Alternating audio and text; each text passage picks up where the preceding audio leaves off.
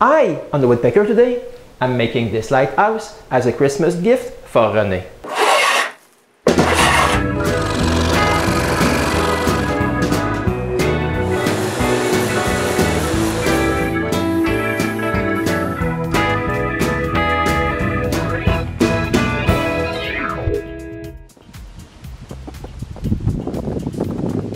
I live in a small town on the shore of the St. Lawrence River.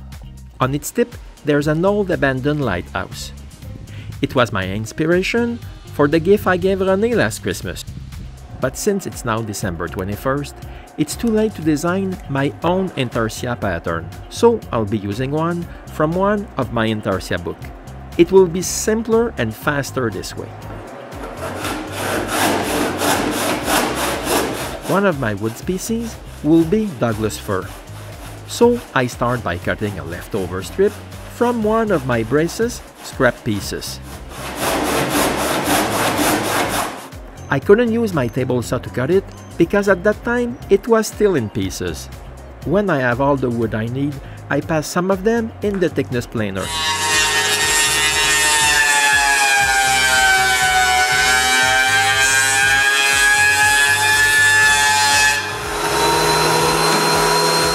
I start with the actual lighthouse, so I get the scroll saw and begin to cut.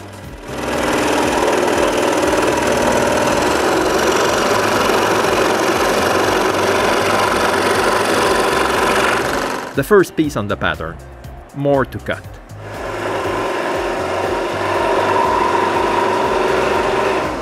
The patterns are glued on the pieces of wood just before I cut them.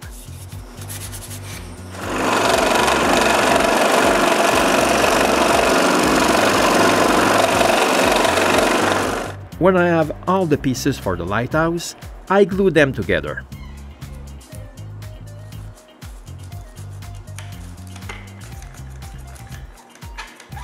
Then I continue to cut some wood.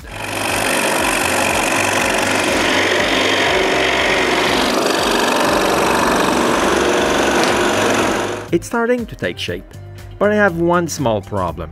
My printer broke down. What lousy timing. So I trace the missing pieces directly from my master pattern. Then I can continue to cut.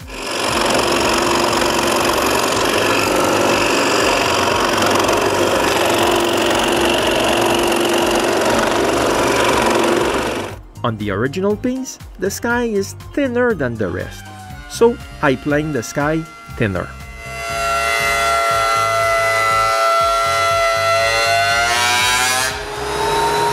And continue to cut.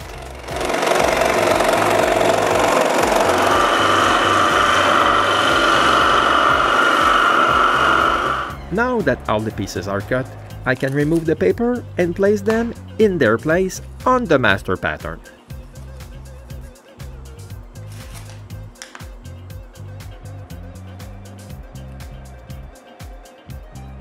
And this is what the pieces look like without the paper. Not bad. Now I can begin to shape the pieces, starting with the lighthouse.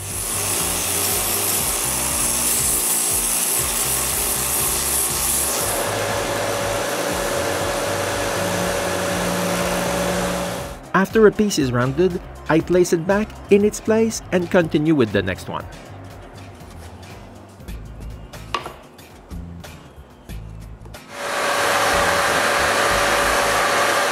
Then a small accident happens. Rather than cutting a brand new piece, I just glue it with instant glue. It's less trouble that way. The hills should be thinner than the lighthouse, but thicker than the sky. So I sand them to size.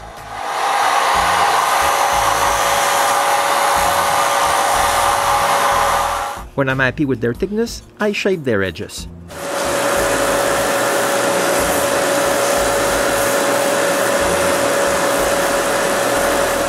The top part is shaped.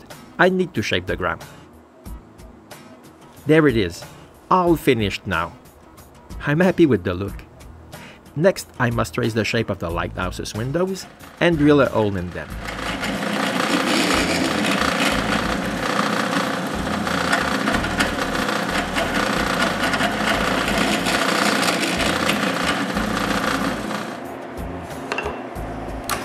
Then I pass the scroll saw blade in the hole and cut them.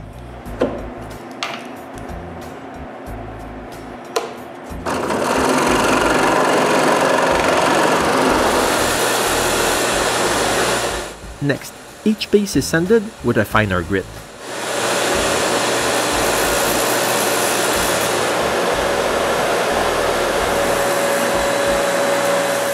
When the fine sanding is done, all the pieces that fit well together are glued in blocks. I manage to glue 7 blocks of pieces.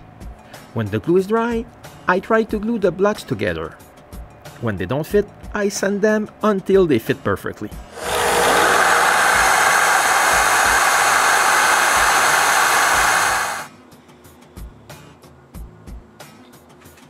Then I can glue all the bottom pieces together and the top has a separate glue up. But to glue the top, I must tape it and put sandbags on top. When the glue is dry, I can try both sections together.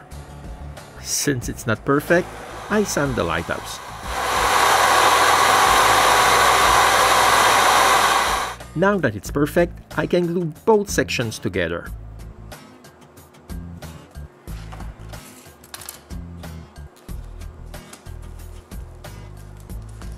While the glue dries, I stick the frame pattern on a piece of walnut and cut the pieces.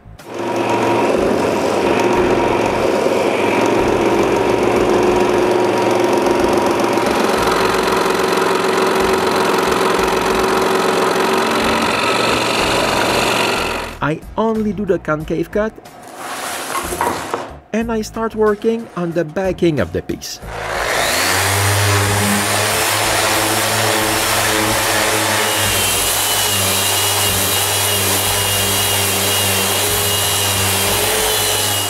Before spreading the glue on the backing, I trace the outline.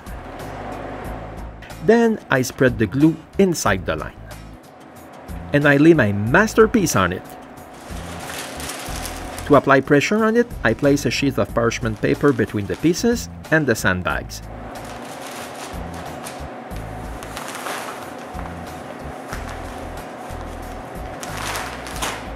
Then I continue to work the frame.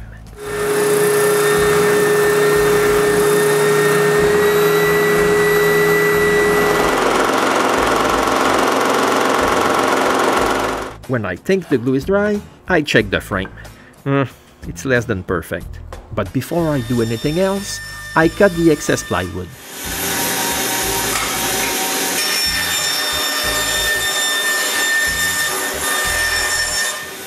And it's then that I realize the glue was not dry enough. So I add some, put weight on it, and I wait until the glue is completely dry this time. When it's really dry, I sand the plywood flush. But it doesn't help the frame. I need to resand everything to make it smaller.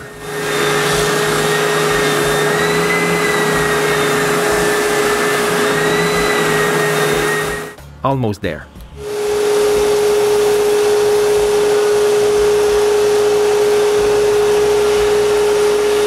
When the scenery is at the right size, I can work on the frame.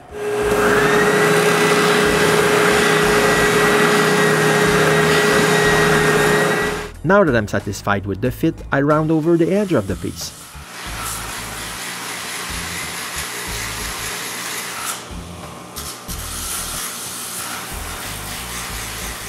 The frames receive the shaping too.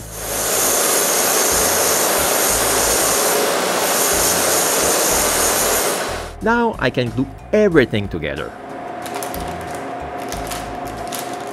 It's held in place with bench dogs and a clamp in the center. Until now, I haven't cut any pieces for the doors and windows. It's the ideal time to cut some from a piece of ebony.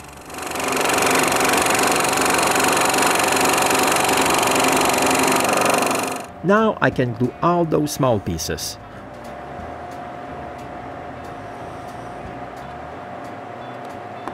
When the glue is dry, I resand all the exterior of the frame.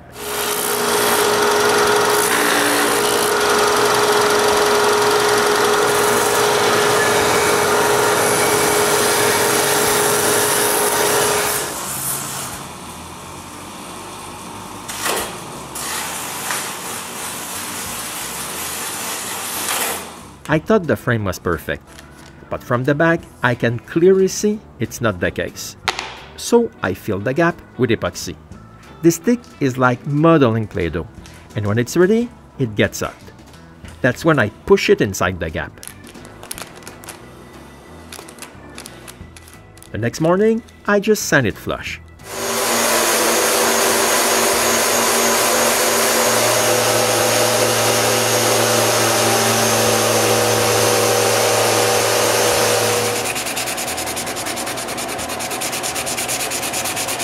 After a last hand sanding, I can spray the first coat of lacquer.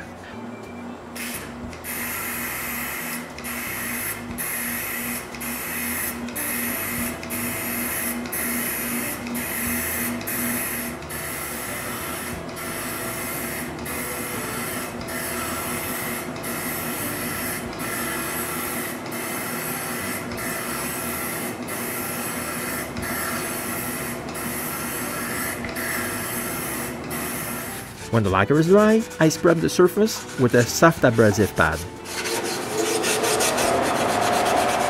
That's when I noticed a glue drop. I just remove it with sandpaper and spray the second coat.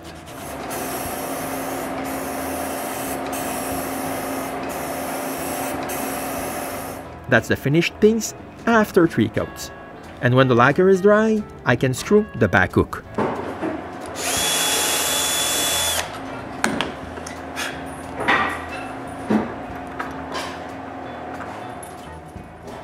And finally sign it. Wow! Wow! And here's Renée's reaction when she unwrapped it. And if you think that's a nice present, just look at what Renée gave me. It's now time to remove our shaving teddy bear and replace it with Renée's Christmas gift. This is what I made for Renée last Christmas.